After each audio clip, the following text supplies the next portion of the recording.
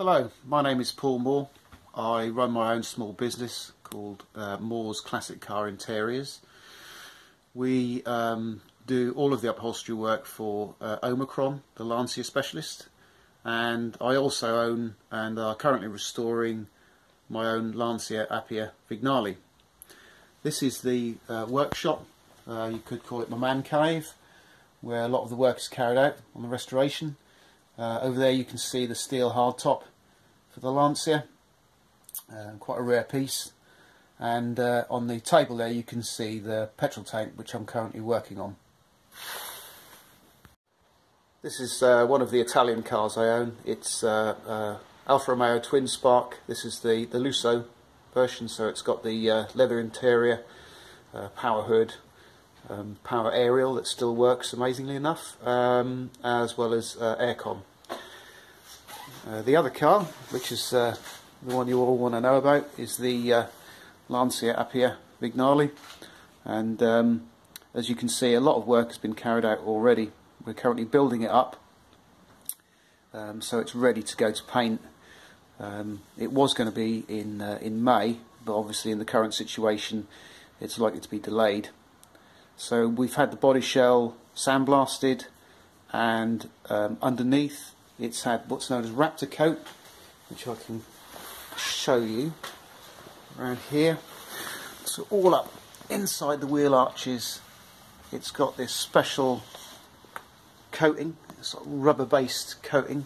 This has been done in the same colour that the bodywork is going to be sprayed in, so it's going to be in a silver and a blue-grey silver, which we think is a nice touch to have all of the underside, wheel arches and interior done in the same colour.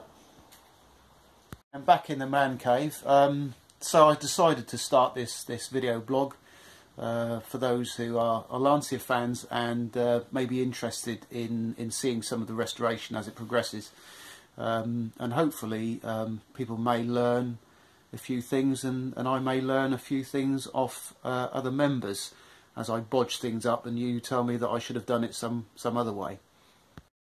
Just make sure before you work on any petrol tank that it doesn't contain any petrol vapour, because it's the vapour that ignites. I'd hate to see you blow your shed roof off or singe your eyebrows. So just exercise common sense and make sure that there's no residue of any fuel in there whatsoever. As I mentioned a little while ago, this is the petrol tank out of the Appia. I've recently had it sandblasted so I can freshen it up, give it a new coat of paint. I also noticed that on the inside, I don't know whether you can see in there, yeah, there's quite a bit of corrosion. Can't really just about see that in there, but there's lots of crud and corrosion in there, etc, etc. So I thought what I would do is also treat the inside of the tank.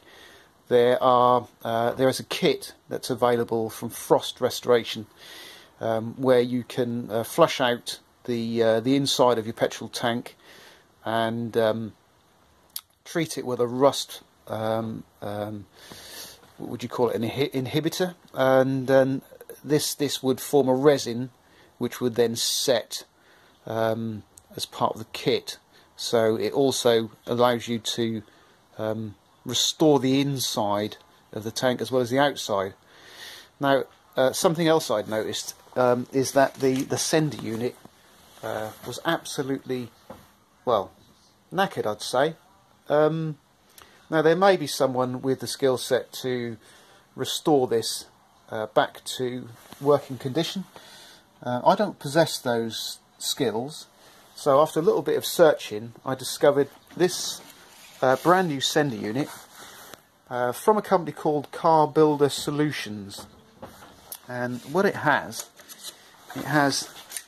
an adjustable float which is clipped and brazed together, so it's a universal fit, and it allows you to adjust the length of the float according to your petrol tank. So once it's clipped together, they then advise that you solder it. And the good thing for this tank is, I don't know whether I can kind of manhandle that in there one-handed, so I can just demonstrate. I managed to get it in a little while ago. Just bear with me.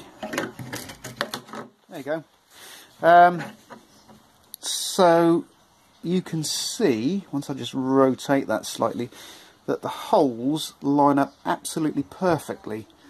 So I don't know whether this would be the same perhaps pattern for other classic Lanciers, but certainly for my Appia, that is a very low cost alternative to maybe even refurbishing your original sender unit.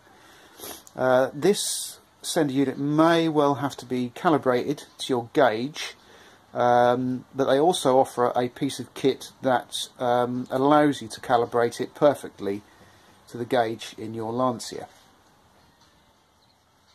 So as I explained before, here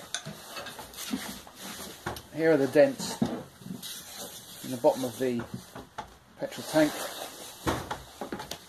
and let me just explain, I am not a panel beater, okay, I'm an upholsterer, so this might not be the correct way of doing it, however it's the only way I know how. So what I've got is this screwdriver with a rounded metal tip on the top, and what I intend to do is just pass that through there and just feel for where the dent is, and just gently tapping the dent out, being careful not to hit it too hard, because what you may do is stretch the metal and then you get all sorts of problems. So less is more in this case. So just continue to gently pushing the dent out from the inside, and I should carry on with this, and I shan't bore you with it for too long. I'll have a good crack at it, and hopefully I'll show you the end result soon.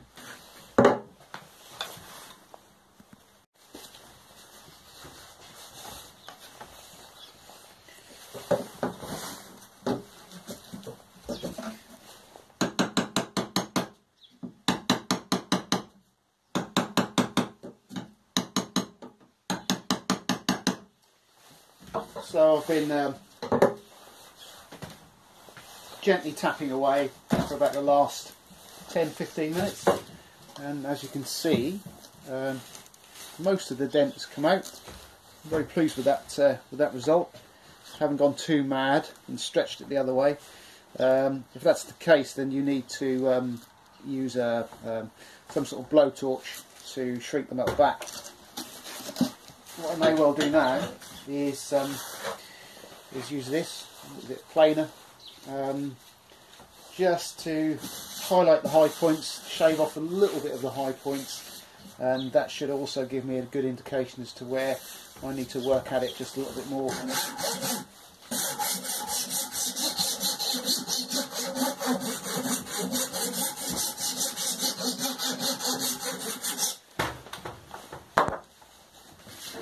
I don't know whether you can see that in that light, but you can see that has illustrated the high points and just shows me where I need to just work at it a little bit further to get it that much more better. If that's good English, I don't know.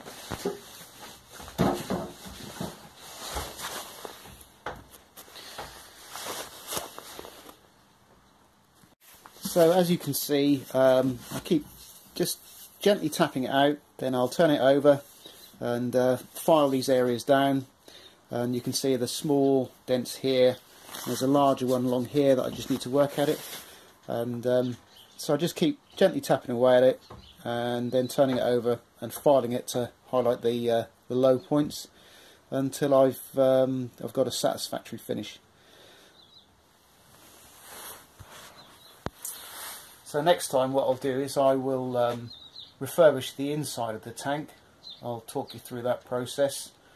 So thanks for watching, and stay safe. See you soon.